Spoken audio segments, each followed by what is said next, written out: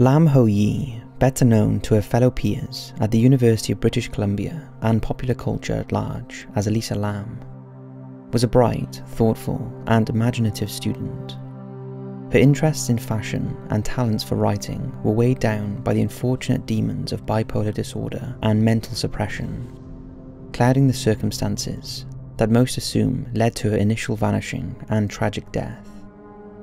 Amateur sleuths and professional investigators have spent the better part of almost 6 years digging theoretical tunnels and holding magnifying glasses up to anything and everything that might shed the one decisive clue in the ultimate reason behind Elisa Lam's demise.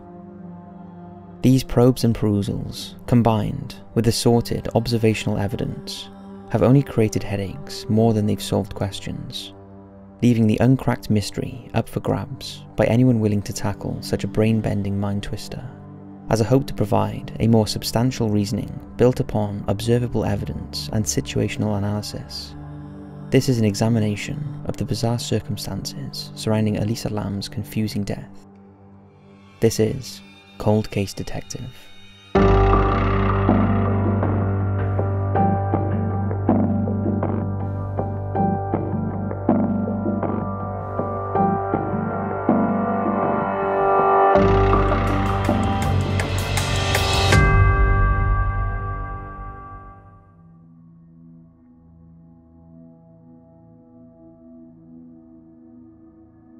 Elisa Lam was born on April 30th, 1991 in Vancouver, British Columbia, to 2 immigrants from Hong Kong, David and Yina Lam.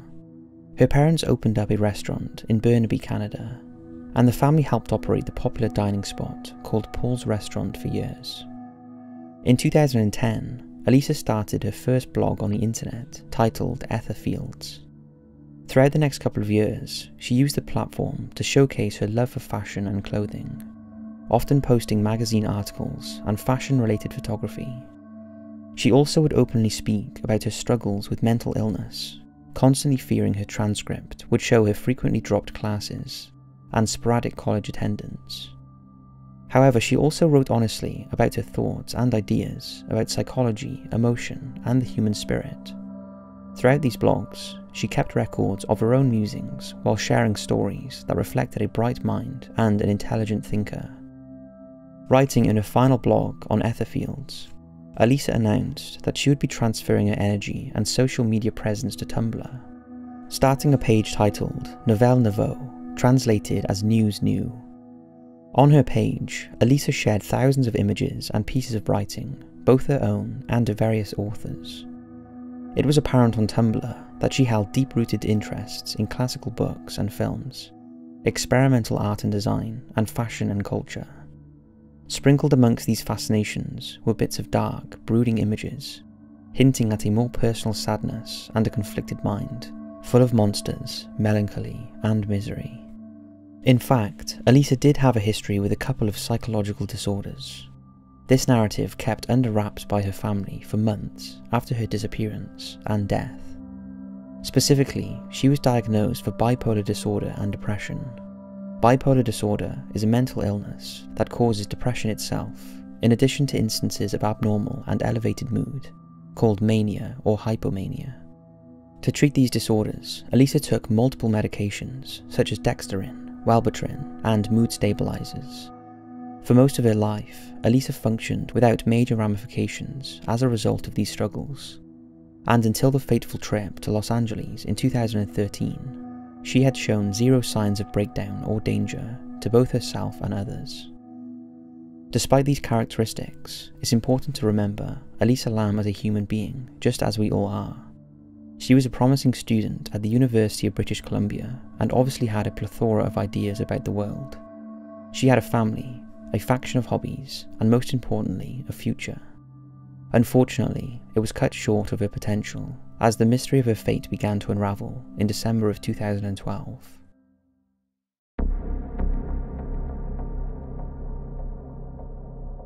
On December the 21st, 2012, Elisa gives the first recorded mention of her desire to travel to the West Coast and visit a school in Santa Clara for potential transfer. A week later, on December the 28th, Elisa mentions on Tumblr that her cell phone has been misplaced. After the new year, on January the 5th, 2013, Elisa mentions planning for her West Coast tour, and for the first time suggests meeting up with people via the internet. A couple of days later, on January the 7th, Elisa books her flight for the West Coast tour, and tacks on a very eerie message regarding the future on Tumblr. Then on January the 9th, Elisa posts on Tumblr that due to paranoia, she has made a new Facebook account for the 5th time, and reposts a blurb she had written earlier that day. Before the blurb is an introduction in which she claims, "This is the very start of my depression, and today I'm feeling very low." Fast forward to January the 18th, when Elisa supposedly arrives in Vancouver on her tour. 4 days later, on January the 22nd, she supposedly travels to San Diego for the first leg in her journey, after missing her initial flight while getting lost in the airport. On January the 24th, Elisa posts on Tumblr that her trip so far has consisted mostly of activities and actions that she participates in back at home on a normal schedule. With this post, she hints at her later actions in Los Angeles, when she says, "Every now and then, I do something entirely impulsive and reckless." A few days later, on January the 27th, she posts again on Tumblr that she was out with friends at a speakeasy, and had in fact lost another phone, although this time it did not belong to her. Instead, she had borrowed her friend's old BlackBerry for her trip. The next day, January the 28th, Elisa arrives in LA and checks into the Cecil Hotel near Skid Row, a budget motel for tourists in the city. On January the 30th, Elisa's anonymous roommates complain of her odd behaviour, and she is moved to a private room on the 5th floor so that she isn't a disturbance to other guests. On January the 31st, the last day of her planned visit in Los Angeles, Elisa is seen for the last time by a couple of anonymous hotel workers, and then finally by a clerk, Katie Orphan, at the local bookstore. Katie mentions Elisa was by herself, but also outgoing, very lively, and very friendly. Orphan also says that she was talking about what book she was getting, and whether or not what she was getting would be too heavy for her to carry around as she travelled. Because Elisa was supposed to check out at the Cecil Hotel that day and travel to Santa Cruz for the last leg on her tour, both her parents were waiting for a phone call. In fact, Elisa had called her parents almost every night during her trip, despite losing her temporary cell phone. After they heard nothing from their daughter, Mr. and Mrs. Lam flew to Los Angeles to file a missing persons report and assist the Los Angeles Police Department in their search. Throughout the first week of February, both the Lam couple and LAPD scoured the Cecil and the surrounding areas for any trace of Elisa. Police dogs were unable to pick up on her scent, and for the first few days, no clues were uncovered. Elisa's room that she stayed in prior to her disappearance was void of any suspicious items or sign of disturbances, an unsettling occurrence for such a strange vanishing. On February the 6th, the LAPD released an official statement online regarding Elisa Lam's disappearance, and details surrounding the case, urging citizens to keep an eye out for her profile. A day later, they hold a press conference on February the 7th, but again receive no leads or calls from the general public. Then on February the 14th, LAPD releases the biggest bombshell in the entire case. An elevator surveillance clip from February the 1st, showing Elisa Lam walk in the elevator, press a series of buttons, and proceed to act in a bizarre manner. The clip was unsettling to say the least, but gave investigators one more glimpse into Lam's final sighting, and brought the case to worldwide interests. The missing person search would soon come to an end, however, when on February the 19th, Cecil Hotel workers responded to multiple guest complaints about funny-smelling water and low faucet pressure. The employee went up to the rooftop water system, peered into an open tank, and discovered Elisa Lam's naked body floating face up. LAPD was immediately notified, and the water tanks soon became a crime scene. A couple of days thereafter, on February the 21st, the Los Angeles Coroner's Office issued a label of Lam's demise as accidental, due to the consequence of drowning, with bipolar disorder as a finding of other conditions contributing but not related to the immediate cause of death. On June of 2013, the full coroner's report, along with the toxicology results, were released to the public as well. While not revealing any massive twists to the mystery, it did note that Elisa Lam's body was indeed found naked, with her clothes also found in the water tank, discovered in a sandy particulate, along with her keys and watch. From here on out, thousands of theories, hypotheticals, conspiracies, and simple casual conversations have been discussed through the following months and years. Nobody seems to want to stick by the LA Coroner's Office and their findings. Many questioned the police investigation, and even more saw possible holes in their final report. Regardless, the timeline of Elisa Lam's death and its direct series of events blossomed into the most talked about case of the 21st century.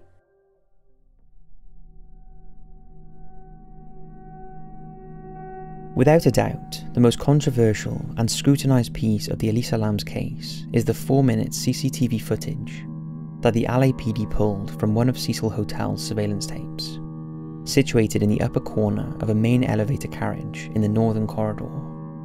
Before we dive into its content, let's watch the main portion of the video.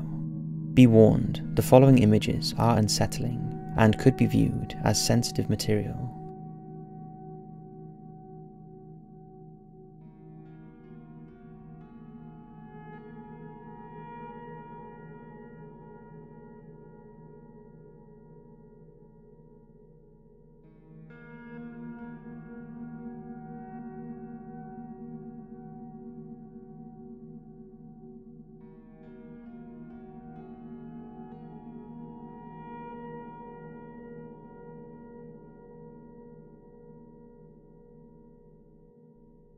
The video is a bit grainy, and segments of it are hard to clearly make out.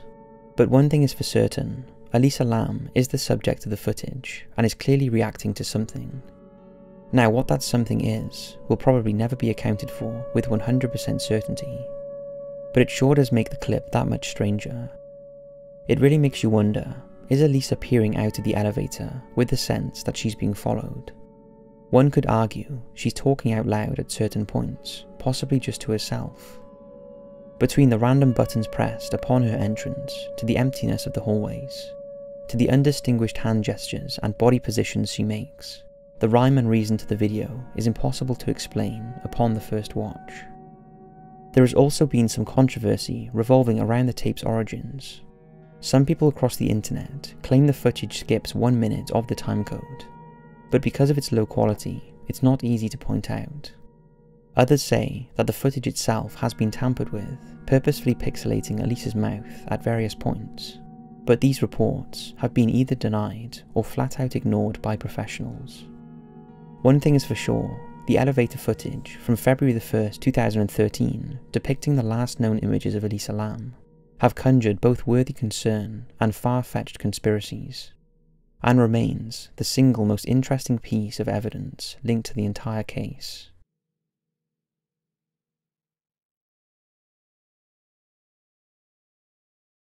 Since the day Elisa Lam went missing, the CCTV tapes were released, and her body was discovered on the rooftop of the Cecil Hotel.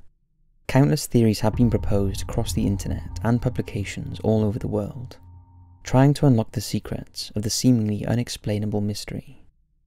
Many of these assumptions are based purely in conspiracy theory. Some circles have drawn up wild fantasies that explain Elisa was playing an elevator game, attempting to cross over into alternative universes. Others believe Elisa was possessed by spiritual forces, encountered paranormal subjects, or was contacted by otherworldly beings. These farcical attempts to glamorize Elisa's death as science fiction or occultists are based upon zero observational evidence, connected by complex, coincidental claims and hyperbole. For example, the location of the Cecil Hotel is in Skid Row of downtown Los Angeles. This area is infamous for its high crime rates and suspicious activity. Drug peddling and violent crime are common both outside and inside of the hotel, which has its own history of murder and suicide. In 1985, serial killer Richard Ramirez, dubbed as the Night Stalker, stayed in one of the 600 rooms in the midst of horrifically killing 13 women. Another homicide suspect, Jack Unterweger, stayed in the hotel in 1991. It was a frequent spot for those with suicidal tendencies, seeing a few people jump from the rooftop in the 1950s and 60s. It even housed another cold case, that of Pigeon Goldie Osgood, a former telephone operator whose mutilated body was discovered in her room in 1964, and whose death remains unsolved. Despite the criminology of the Cecil, none of it can be directly attributed to the tragic death of Elisa. A much more real explanation is that Elisa Lam was followed during her time in Los Angeles, chased in the hallways of the Cecil Hotel, and subsequently murdered and placed in the water tank by a second party. Initially, this theory made sense if you go back to multiple Tumblr posts that Elisa made throughout the end of 2012 and beginning of 2013. She was conscious about her outspoken nature and feared that one day her mouth would get her into trouble. At various points, she wrote about unsettling anxieties. One post read, "I'm going out tonight, I really hope no creeper comes near me." And twice, Elisa was convinced trouble was lurking around the corner at the fault of her tongue, saying, "I really need to be removed from society before my big mouth gets me in trouble and I get beaten up," as well as, "My mouth is my downfall and it will get me in trouble. I already do so many stupid things, I have troubles knowing where the boundaries are, and it seems I always make the biggest mistakes at the worst possible moments, and get caught and face consequences for getting caught the one time I wasn't thinking and did something stupid to cut corners." So taking into consideration, she repeatedly sparked the fuses of strangers around her. It's plausible she did it in the wrong place at the wrong time that winter. In addition to Elisa's worries is the manner in how she acted during the elevator footage. After she enters for the first time and presses the floor buttons, she waits a few moments before quickly approaching the elevator's doorframe. She then quickly sticks her head out into the hallway and glances from side to side in a hurried manner, then pulling back into the elevator. She pins herself against the wall and then into the corner, acting as if she was avoiding the vision of someone from outside. She goes back to the doorframe once more and again cautiously sticks her head into the open. From here, she makes a series of random movements before pressing more buttons. When she returns outside for the final time, it appears as if she is communicating either orally or with her hands. Regardless, no one is seen and Elisa disappears from view. The first part of her movements could indicate she was hiding from another person, but her random footwork and dazed demeanour in the second part of the footage just doesn't make sense if she truly was on the run. The Tumblr post concerns, combined with the suspicious video, truly makes you wonder if there was someone involved with Elisa's death. But there are too many rebuttals to the argument that her cause of death was a homicide. For instance, there were 0 bruises or signs of bodily harm on Elisa's figure, ruling out an assault. All of her belongings were accounted for, besides the long-lost cell phone, ruling out a robbery or attempted robbery. The eyewitness testimonies by hotel employees and the bookstore clerk claim she was completely alone, and showed no sign of struggle or distress regarding another person. Cameras captured no other suspects around the time of Elisa's recording, and her lack of relationships in a new territory helped rule out a planned or gestated murder, as she had very little friends back at home, let alone Los Angeles. In the end, there was 0 evidence confirming the theories about murder or foul play, leading both the LAPD and us to rule it out. All of that being said, the official opinion of the LA Chief Coroner and assigned medical examiners presents a catch-22.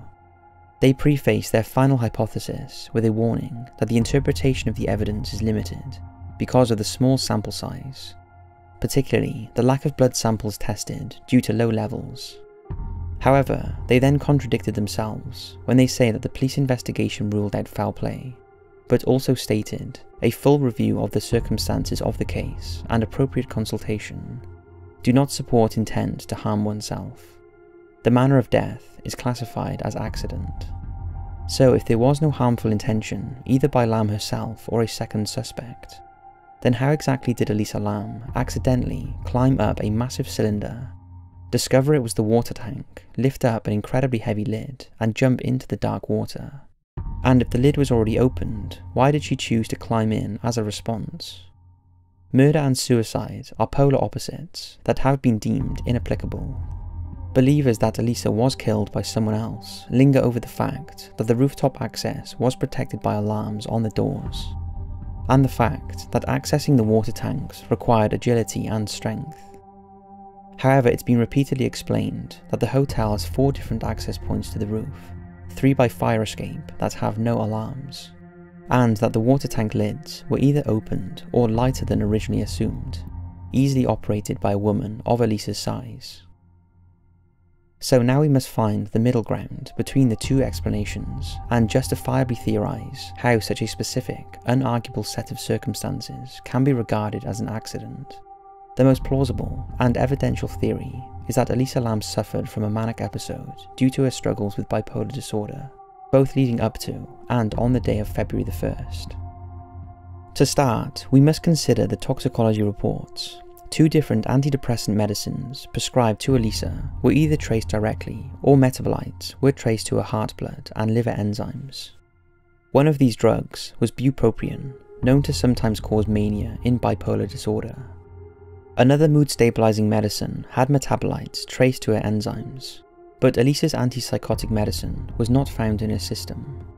So in review, Elisa had only taken 1 of her prescribed drugs the day she passed, and had only taken the others recently, if not at all, in the days leading up to her death. The toxicology report also confirmed that Elisa had no alcohol in her system or other recreational drugs. This rules out the possibility that she had been under the influence of substances while on camera in the elevator, or that something such as pills or drunkenness inspired her to climb into the water tanks. Her liver was not tested for rohypnol, better known as roofies. There was no urine in the system, meaning she excreted any and all liquid waste urine that would contain traces of roofies, ketamine, or other date rape paraphernalia. So reflecting on the information regarding her history with mental disorders and the calculated prescription use and lack thereof, we must next understand what exactly an episode of mania is. Severe mania can include psychotic features such as hallucinations, delusions, paranoia, catatonia, and lack of insight.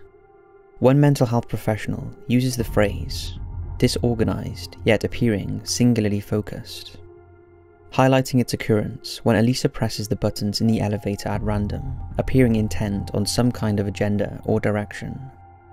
Symptoms of mania also include psychomotor agitation, which involves repetitive, purposeless, or unintentional movements and behaviours. These movements and behaviours are made in response to feelings of restlessness caused by increased anxiety. Dr. Daniel Morrell reviews in a medical journal that these actions can result in wringing of the hands, pacing, and taking off clothes repeatedly. All 3 behaviours were exhibited by Elisa, both in the elevator footage and in or around the water tanks. The fact that Elisa Lam attempted to go to the roof at all could be a response to hallucinations and/or delusions. What these might have been are unknown, and it would be unfair to Elisa's memory to assume and fictionalise her mental illness. It's important to note that manic hallucinations are not just visual, but can be manifestations of sound, smell, taste and touch, another possible explanation to her removal of clothing. In combination with the inconsistent prescription upkeep, the pure fact that Elisa was in a foreign location with a lack of communication back home could have set off a manic episode. The people Elisa had been staying with, since she booked a shared room with fellow guests, stated that Elisa was acting strangely, to the point she was bothering the others and had to be moved to another room by herself. The additional trigger of isolation could have initiated mania, as well as playing a role by why she was by herself for the remainder of her time in LA. The last bit of promising evidence supporting this theory is a testimony received by us from a confidential resident, to be referenced as Resident A from Los Angeles, California, who wishes for both them and their family to be kept anonymous.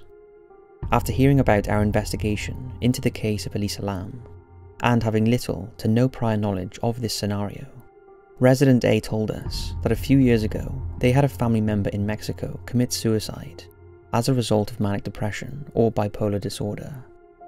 Resident A stated that this family member died from drowning after plunging into the depths of a similar industrial water tank. Resident A also stated that this was a common occurrence for the family member, who as a result of their bipolar disorder seeked out bodies of water whenever suffering from a bout of mania. Resident A confirmed that this family member was about 35 years old when they passed away, but had been suffering from mental illness for over a decade, and had an inclination to run away and find attraction to water throughout the years. While this case has no direct relation to Elisa Lam, it's peculiar that both instances involve a confined bipolar subject who, as a result of their condition, drowned because of an unconscious gravitation to H2O. There is hardly any research done in the medical or psychological field regarding this phenomena, but we are incredibly interested if there are other situations like this one. If anything, it further confirms that Elisa's reason for selecting the Cecil Hotel's water tank to not be a mystery, but a tragic symptom of her psychological illness.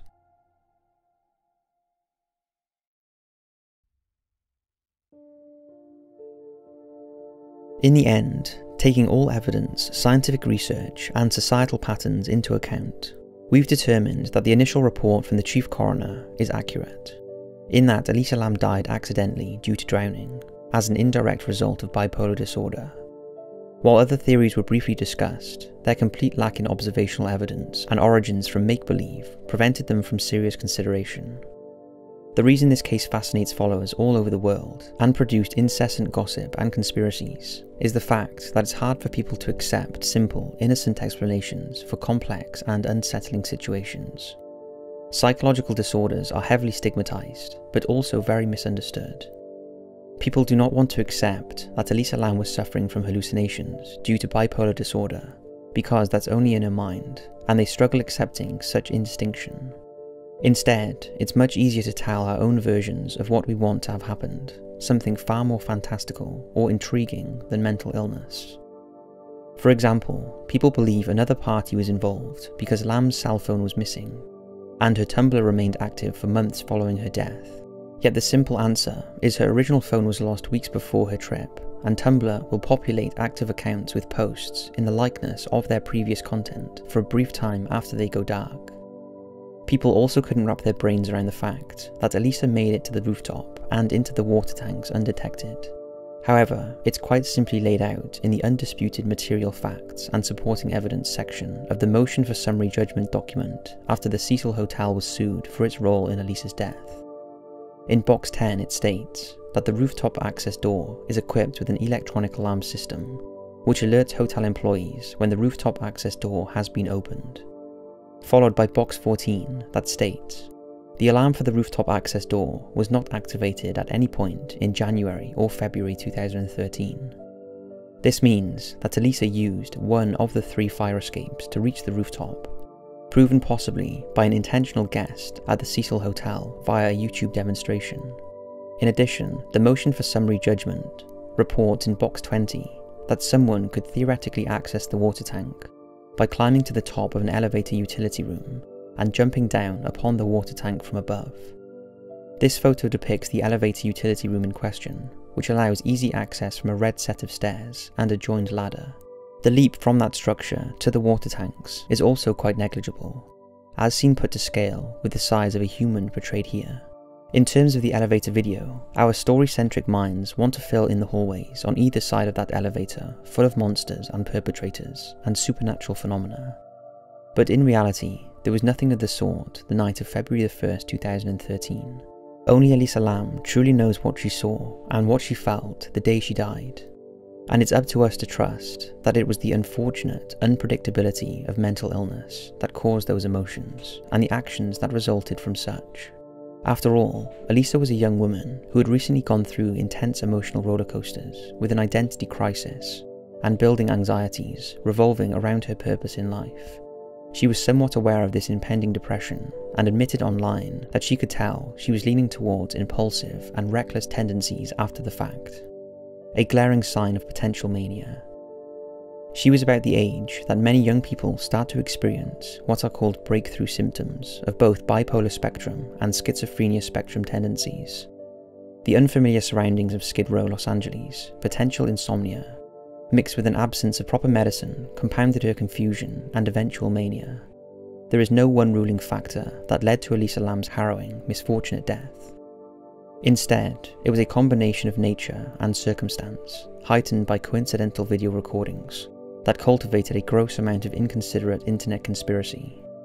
Let this examination of the bizarre circumstances surrounding Elisa Lam's death be a step in the process of ending stigmatization around her struggles with disorder and mental illness in general. Elisa was a beautiful human being with unlimited potential. She had interests and hobbies and dislikes like all of us do.